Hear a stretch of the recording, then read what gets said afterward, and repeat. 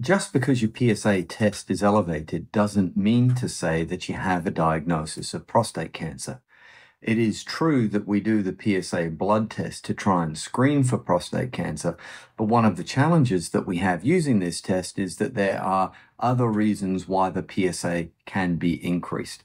Hi, my name is Dr. Charles Shabir. I'm a urologist and director of the Prostate Clinic located on the Gold Coast in Australia. In the following video, I'd like to highlight for you some of the other common causes as to why a PSA test can actually be elevated. If you do get value from this video, please consider subscribing, like the video, and if you have any comments or if you'd like to share your experience with this test, please leave those comments down below. Okay, so what can cause a high PSA? Well, let's start with BPH. BPH is benign prostatic hyperplasia.